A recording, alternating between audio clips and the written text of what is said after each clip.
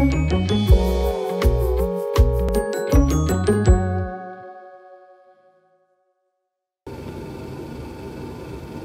is that? What is that noise? Eh?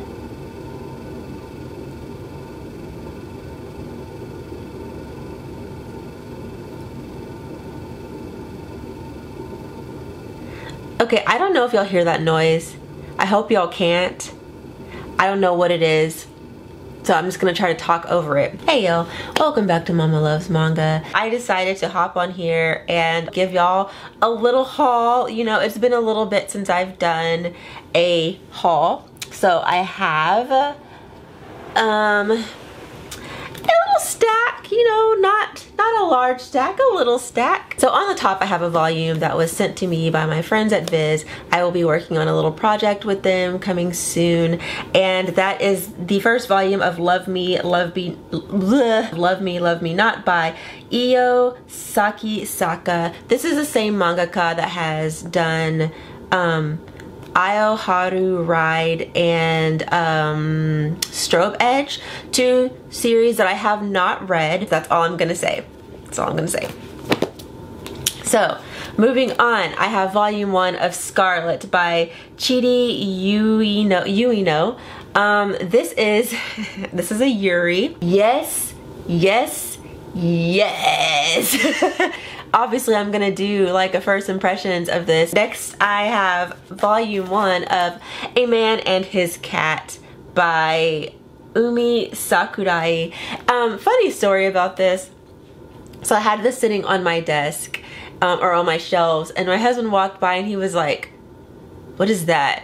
Is that some kind of like weird porn?" I mean, and the thing is you never know with me. A kitten languishes in a pet shop, unwanted and unloved. Even as his price drops with each passing day, no one spares him a glance, unless it's to call him names. Having practically given up on life, the kitty himself is most shocked of all when an older gentleman comes into the store and wants to take him home. Will the man and the cat find what they're looking for? In each other? It just seems so cute. I love the way the cover is. I love the color of the cover.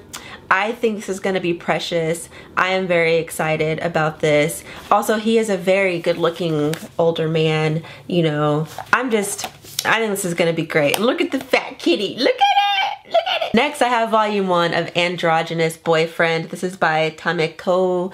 Obviously I have this. I've been talking about my excitement for this on Twitter since I found out about it. Next up, I have volumes 1, 2, and 3 of Twittering Birds Never Fly.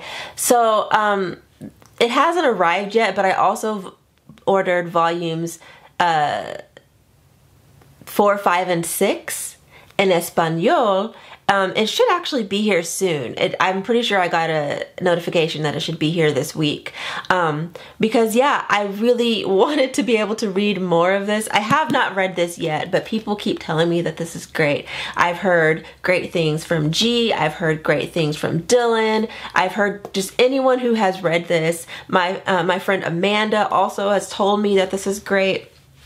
So I definitely want to read this soon, and I definitely wanted to read more because I knew that I was going to want to, and because I can read in Spanish, I figured I might as well buy the rest of it in Spanish. So that will be showing up soon. Unfortunately, it did not make it here in time for me to talk about it in this video, but that's okay because when I read this and I do a review on it, I'll talk about it then.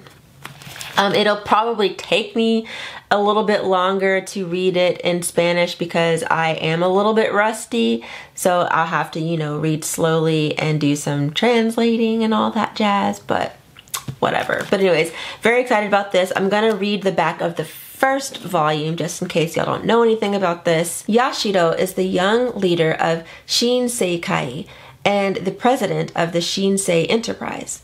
But like so many powerful men, he leads a double life as a deviant and a masochist. Chikara Domeki comes to work as a bodyguard for him, and although Yashiro had decided that he would never lay a hand on his own men, he finds there's something about Domeki that he can't resist. Yashiro makes advances toward Domeki, but Domeki has mysterious reasons for denying. Yashiro, who abuses his power just to abuse himself, and Domeki, who faithfully obeys his every command, begin the tumultuous affair of two men with songs in their hearts, but no wings to fly. It sounds messy, and I'm here for it. I cannot wait to read it. I cannot wait to read it. Next, I have The Cart on the Chopping Block Jumps Twice. This is by Setona Mizu Shido, and this is the sequel to the what is it? The Cornered Mouse Dreams of Cheese. These titles are kind of ridiculous, but next I have Helter Skelter by Kyoko Okazaki. This is the same mangaka behind the title Pink. And I have realized that I kind of have an affinity for that era. My friend Ray, Whimsical Pictures, said that it's called like the gal era, and it's a certain feel, a certain type of manga. It's a very, like, the style is very, I mean, it's this sort of art style, kind of sketch-like and like almost fashion inspired. It's just kind of wonky and weird, and I love it. These stories tend to feature main characters who are just, you know, a mess. It's sort of in the similar vein as as Happy Mania, like that type of stuff, just like messiness, you know, female characters who just don't give a damn, just stuff like that. So I'll read the back of this so you can see what this actual story is about. After cutting-edge, full-body plastic surgery, supermodel Liliko's career is white hot. But as her body begins to break down, she grows desperate and unhinged, lashing out as she realizes her expiration date as a product of pop culture is dangerously close. A surreal examination of the human cost of fame and the ugly side of glossy celebrity cultures, Helter Skelter won the 2004 Osamu Tezuka Culture Prize and has been adapted into a film directed by Mika Ninagawa. So I'm very, very excited to read this. I have a feeling that it's going to be grotesque and wonderful, and I may even sit down to read this today. But just like, even look at this. Like, I'm already just, anyway, I'm very intrigued. I can't wait to read that. Next, I have Tableau Numero 20. Anyway, so this is let me take off this plastic. Hold on. Excuse me. This is a BL.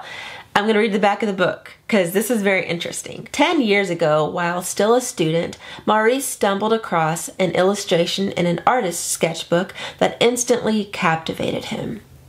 A drawing of a beautiful youth with sad, gentle eyes, an expression that spoke of love and forgiveness. Now settled into a successful career as an art restoration expert, Maurice is shocked by the sudden appearance of a young man who looks exactly like the one in the drawing. Who, in fact, insists that he is the one in the drawing. A collection of short stories by the incomparable M.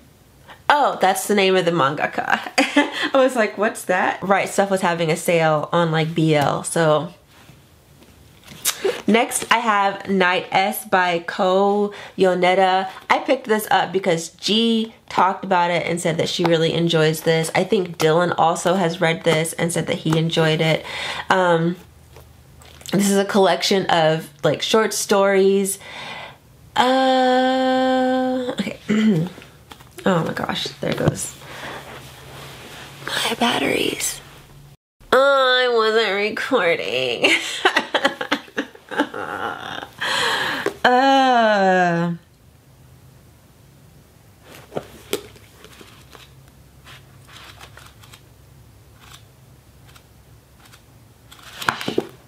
I'm so sad. Alright, so I'll read the back of this. A collection of masterful, sensual stories by popular yaoi creator Ko Yoneda. In the title story, Masato Katashima is a transporter, a man paid to smuggle anything from guns to drugs to people. When he's hired by Yakuza gang member Masaki Hozumi, he finds himself attracted to the older man. And what starts out as a business transaction quickly spirals into a cat and mouse game of lust and deception. In Emotion Spectrum, a high school student tries to be a good wingman for a classmate with an unexpected result, while Reply is told from the alternating perspectives of an emotionally reserved salesman and the shy mechanic who's in love with him. So, y'all know I love anthologies, and I also really love like Yakuza stories, so I'm really excited about this one. Next I have volumes 1 and 2 of Love in Limbo. This is a completed series, and this is one that I've heard a lot of people saying really great things about it, so I knew that I wanted to pick it up, especially knowing that it's only 2 volumes. So I'll read the back of the first volume. Kalen, who has no memory beyond being a soldier, begins his new life in limbo with a caretaker named Makoto. To atone for his sins, Kalen has been given the powers of a reaper and tasked with guiding and protecting the souls of the dead. As he works alongside the pure-hearted Makoto, Kalen begins to develop feelings for him. But will those feelings change once he learns Makoto's true nature? Ooh, what's his true nature? I want to know. Ooh, I can't wait to read it. Hey. Next, I have volumes 1 and 2 of Coyote. This is by Ranmaru Zaria. If y'all have watched one of my Thirsty Thursdays, I talked about a one-shot by the same mangaka called Liquor and Cigarettes, and I loved it, and I decided that I wanted to read more of their works. People have told me that this is still great, though it is weird, I guess. Like they said that there's some weirdness in it. I'm fine with weirdness. And I'm also not really sure how many volumes. I don't think that this is the final volume. I'm not fully sure about that. Let's see. Okay.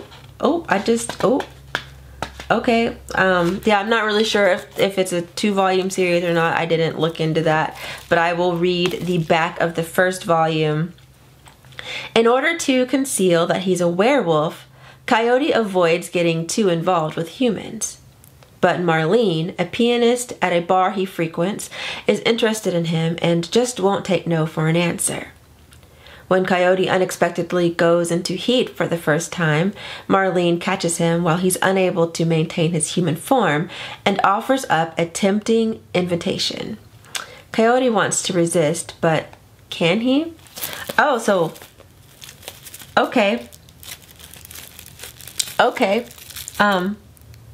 Okay. And finally, I have volume 3 of Skullface Bookseller Honda-san by Honda. This is a series that a lot of people know about. It's a really cute, really fun series about a person who works in a bookstore, and they're just shenanigans, you know, what they go through, and you meet different people and different, you know, manga fans and comic fans and things like that. I've only read the first volume because I'm sort of waiting for more to come in so that I could sit down and binge read it, because, you know, I be forgetting details, but this is one that I really enjoy and I recommend. So yeah, okay. And that's it. Sit down and read your manga. Bye.